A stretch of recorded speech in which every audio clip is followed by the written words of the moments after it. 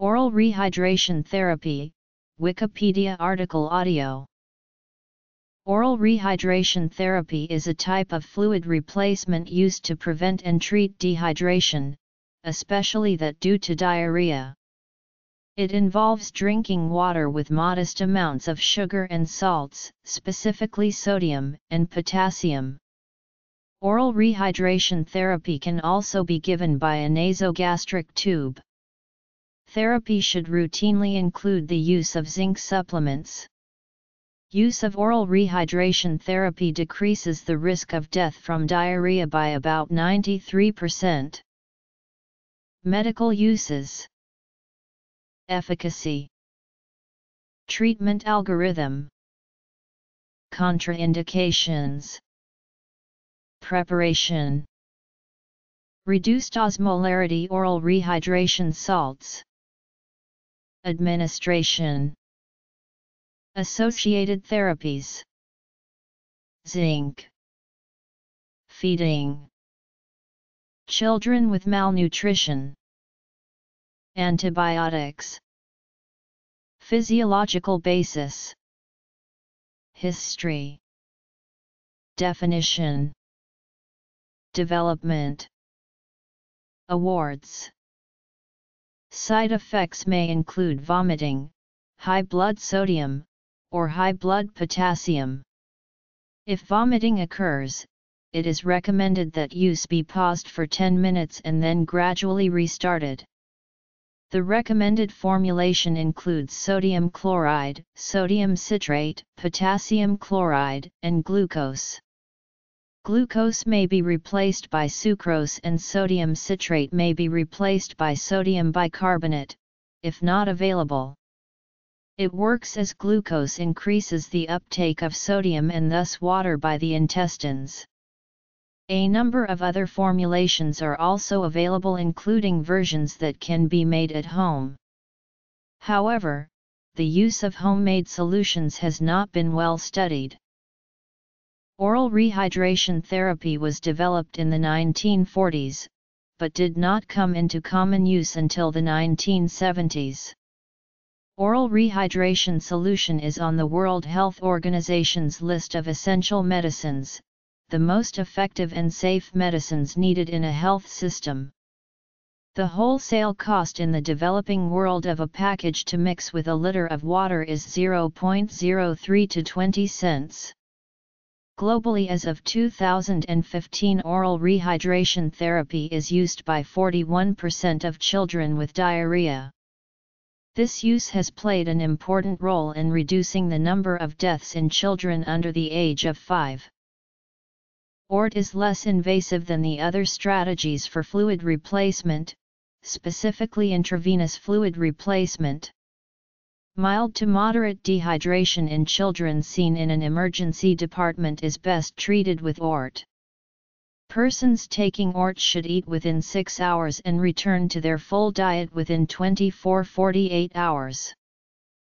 Oral rehydration therapy may also be used as a treatment for the symptoms of dehydration and rehydration in burns in resource-limited settings. ORT may lower the mortality rate of diarrhea by as much as 93%. Case studies in 4 developing countries also demonstrated an association between increased use of ORT and reduction in mortality. The degree of dehydration should be assessed before initiating ORT. ORT is suitable for people who are not dehydrated and those who show signs and symptoms of mild to moderate dehydration. People who have severe dehydration should seek professional medical help immediately and receive intravenous rehydration as soon as possible to rapidly replenish fluid volume in the body.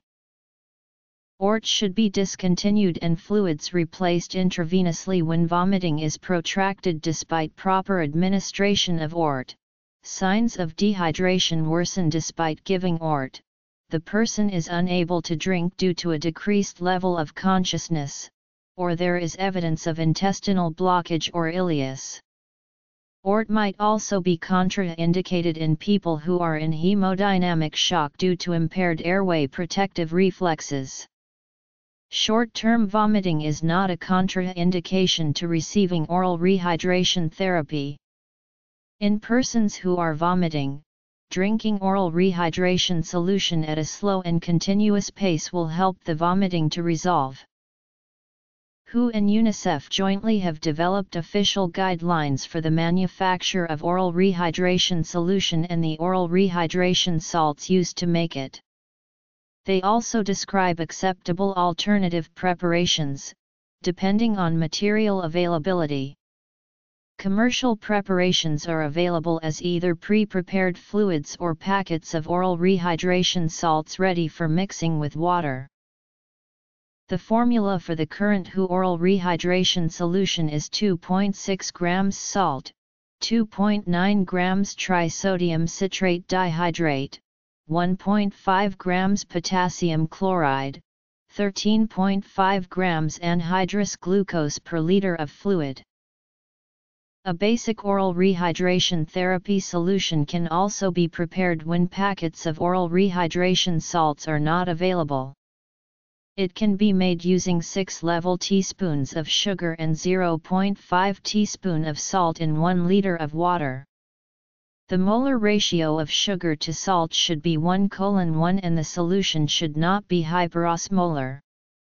The Rehydration Project states, making the mixture a little diluted is not harmful. The optimal fluid for preparing oral rehydration solution is clean water. However, if this is not available, the usually available water should be used. Oral rehydration solution should not be withheld simply because the available water is potentially unsafe. Rehydration takes precedence. When oral rehydration salts packets and suitable teaspoons for measuring sugar and salt are not available, WHO has recommended that homemade gruels, soups, etc., may be considered to help maintain hydration. A Lancet review in 2013 emphasized the need for more research on appropriate homemade fluids to prevent dehydration. Sports drinks are not optimal oral rehydration solutions, but they can be used if optimal choices are not available. They should not be withheld for lack of better options. Rehydration takes precedence. But they are not replacements for oral rehydration solutions in non-emergency situations. In 2003, WHO and UNICEF recommended that the osmolarity of oral rehydration solution be reduced from 311 to 245 mosm/L. These guidelines were also updated in 2006. This recommendation was based on multiple clinical trials showing that the reduced osmolarity solution reduces stool volume in children with diarrhea by about 25% and the need for therapy by about 30% when compared to standard oral rehydration solution. The incidence of vomiting is also reduced. The reduced osmolarity oral rehydration solution has lower concentrations of glucose and sodium chloride than the original solution, but the concentrations of potassium and citrate are unchanged. The reduced osmolarity solution has been criticized by some for not providing enough sodium for adults with cholera. Clinical trials have, however, shown reduced osmolarity solution to be effective for adults and children with cholera. They seem to be safe, but some caution is warranted according to the Cochrane Review. ORT is based on evidence that water continues to be absorbed from the gastrointestinal tract even while fluid is lost through diarrhea or vomiting. The World Health Organization specify indications, preparations, and procedures for ORT. WHO/UNICEF guidelines suggest ORT should begin at the first sign of diarrhea in order to prevent dehydration. Babies may be given ORS with a dropper or a syringe. Infants under 2 may be given a teaspoon of ORS fluid every 1 to 2 minutes. Older children and adults should take frequent sips from a cup. Who recommends giving children under 2 1/4 to 1/2 cup of fluid following each loose bowel movement and older children 1/2 to a full cup. If the person vomits, the caretaker should wait 5–10 minutes and then resume giving ORS. ORS may be given by aid workers or healthcare workers in refugee camps, health clinics, and hospital settings. Mothers should remain with their children and be taught how to give ORS. This will help to prepare them to give ORT at home in the future. Breastfeeding should be continued throughout ORT. As part of oral rehydration therapy, WHO recommends supplemental zinc for 10 to 14 days, to reduce the severity and duration of the illness and make recurrent illness in the following 2 to 3 months less likely. Preparations are available as a zinc sulfate solution for adults, a modified solution for children, and in tablet form. Feeding the person after severe dehydration is corrected and appetite returns speeds the recovery of normal intestinal function, minimizes weight loss and supports continued growth in children. Small frequent meals are best tolerated. Mothers should continue to breastfeed. A child with watery diarrhea typically regains his or her appetite as soon as dehydration is corrected, whereas a child with bloody diarrhea often eats poorly until the illness resolves. Such children should be encouraged to resume normal feeding as soon as possible. Once diarrhea is corrected, WHO recommends giving the child an extra meal each day for 2 weeks, and longer if the child is malnourished. Dehydration may be overestimated in wasted children and underestimated in edematous children. Care of these children must also include careful management of their malnutrition and treatment of other infections. Useful signs of dehydration include an eagerness to drink, lethargy, cool and moist extremities, weak or absent radial pulse, and reduced or absent urine flow. In children with severe malnutrition, it is often impossible to reliably distinguish between moderate and severe dehydration. A severely malnourished child who has signs of severe dehydration but who does not have a history of watery diarrhea should be treated for septic shock. The original ORS and the current standard reduced osmolarity ORS both contain too much sodium and too little potassium for severely malnourished children with dehydration due to diarrhea. Risomal is recommended for such children. It contains less sodium and more potassium than reduced osmolarity ORS. It can be obtained in packets produced by UNICEF or other manufacturers. An exception is if the severely malnourished child also has severe diarrhea, in which case standard reduced osmolarity ORS is recommended. Malnourished children should be rehydrated slowly. WHO recommends 10 ml of Risomal per kilogram body weight for each of the first 2 hours and then continuing at this same rate or slower based on the child's thirst and ongoing stool losses, keeping in mind that a severely dehydrated child may be lethargic. If the child drinks poorly, a nasogastric tube should be used. The 4 route should not be used for rehydration except in cases of shock and then only with care, infusing slowly to avoid flooding the circulation and overloading the heart. Feeding should usually resume within 2–3 hours after starting rehydration and should continue every 2–3 hours, day and night. For an initial cereal diet before a child regains his or her full appetite, WHO recommends combining 25 grams skimmed milk powder, 20 grams vegetable oil, 60 grams sugar, and 60 grams rice powder or other cereal into 1000 milliliters water and boiling gently for 5 minutes. Give 130 ml per kilogram of body weight during per 24 hours. A child who cannot or will not eat this minimum amount should be given the diet by nasogastric tube divided into 6 equal feedings. Later on, the child should be given cereal made with a greater amount of skimmed milk product and vegetable oil and slightly less sugar. As appetite fully returns, the child should be eating 200 ml per kilogram of body weight per day.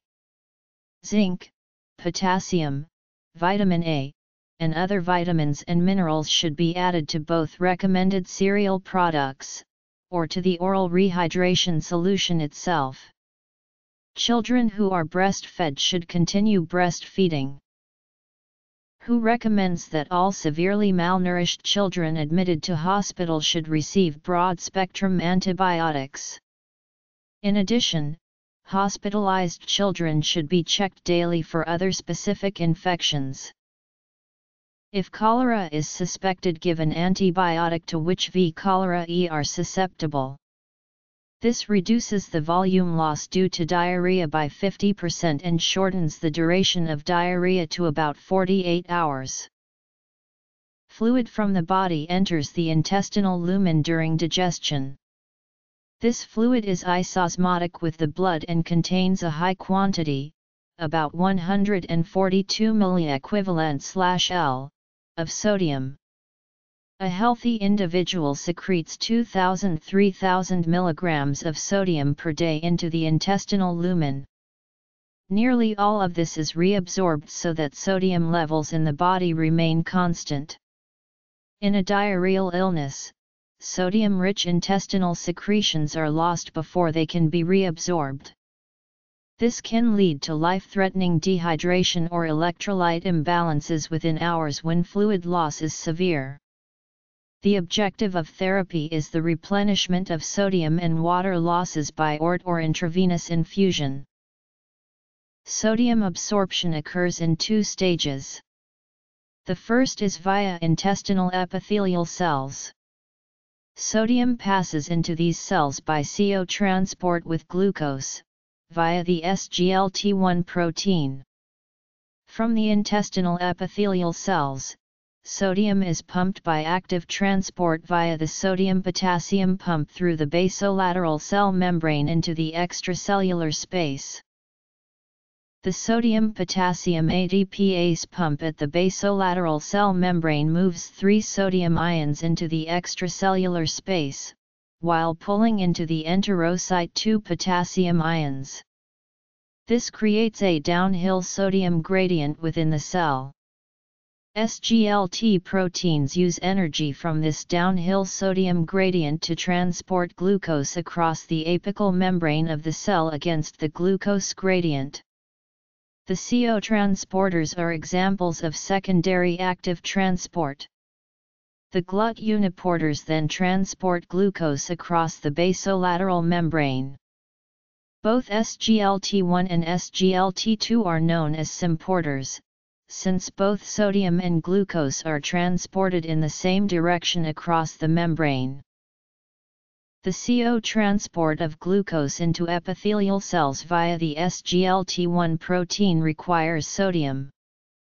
2 sodium ions and 1 molecule of glucose are transported together across the cell membrane via the SGLT1 protein. Without glucose, intestinal sodium is not absorbed. This is why oral rehydration salts include both sodium and glucose. For each cycle of the transport, hundreds of water molecules move into the epithelial cell to maintain osmotic equilibrium.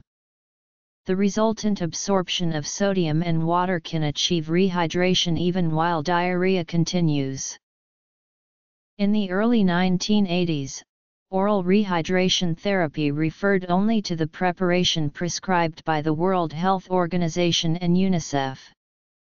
In 1988, the definition changed to encompass recommended homemade solutions, because the official preparation was not always readily available. The definition was again amended in 1988 to include continued feeding as an appropriate associated therapy.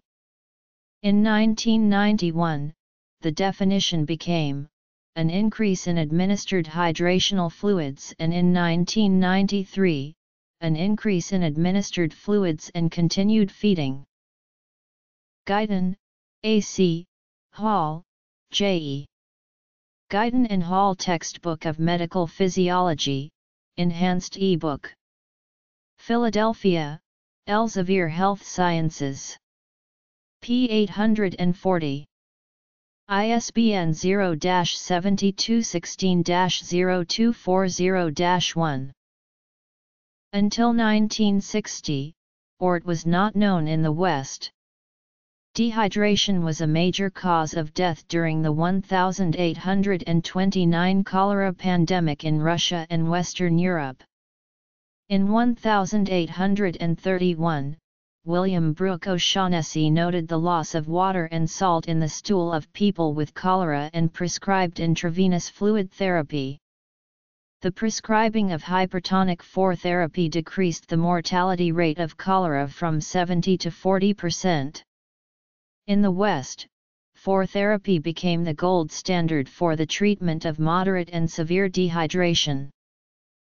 In 1957, Indian physician Hemendranath Chatterjee published his results of treating people with cholera with ORT. However, he had not performed a controlled trial. Robert A. Phillips attempted to create an effective ORT solution based on his discovery that, in the presence of glucose, sodium, and chloride could be absorbed in patients with cholera. However, Phillips' efforts failed because the solution he used was excessively hypertonic. In the early 1960s, biochemist Robert K. Crane described the sodium-glucose-CO transport mechanism and its role in intestinal glucose absorption. This, combined with evidence that the intestinal mucosa appears undamaged in cholera, suggested that intestinal absorption of glucose and sodium might continue during the illness. This supported the notion that oral rehydration might be possible even during severe diarrhea due to cholera. In 1967 to 1968, Norbert Hirschhorn and Nathaniel F. Pierce, working in Dhaka, Bangladesh, and Calcutta, India, respectively, showed that people with severe cholera can absorb glucose, salt, and water, and that this can occur in sufficient amounts to maintain hydration. In 1968, David R. Nolan reported that in adults with cholera, given an oral glucose electrolyte solution in volumes equal to that of the diarrhea losses, reduced the need for fluid therapy by 80%. In 1971, fighting during the Bangladesh Liberation War displaced millions and an epidemic of cholera ensued among the refugees. When fluid ran out in the refugee camps, Dilip Mahalanobis, a physician working with the Johns Hopkins International Center for Medical Research and Training in Calcutta, instructed his staff to prepare and distribute an oral rehydration solution prepared from individual ingredients to family members and caregivers. Over 3,000 people with cholera received ORT in this way. The mortality rate was 3.6% among those given ORT compared with 30% in those given fluid therapy. In the early 1970s, Norbert Hirschhorn used oral rehydration therapy on the White River Apache Indian Reservation with a grant from the National Institute of Allergy and Infectious Diseases. He made the important observation that children would voluntarily drink as much of the solution as needed to restore hydration, and that rehydration and early refeeding would protect their nutrition. This led to increased use of ORT for children with diarrhea, especially in developing countries. In 1980, the Bangladeshi non-profit BRAC created a door-to-door and person-to-person sales force to teach ORT for use by mothers at home. A task force of 14 women, 1 cook, and 1 male supervisor traveled from village to village. After visiting with women in several villages, they hit upon the idea of encouraging the women in the village to make their own oral rehydration fluid. They used available household equipment, starting with a half a seer of water and adding a fistful of sugar and a 3-finger pinch of salt. Later on, the approach was broadcast over television and radio and a market for oral rehydration salts packets developed. 3 decades later, national surveys have found that almost 90% of children with severe diarrhea in Bangladesh are given oral rehydration fluids at home or in a health facility. From 2006 to 2011, UNICEF estimated that worldwide about a third of children under 5 who had diarrhea received an oral rehydration solution, with estimates ranging from 30% to 41% depending on the region. ORT is one of the principal elements of the UNICEF Go BFFF program. The program aims to increase child survival in developing nations through proven low-cost interventions. Sources.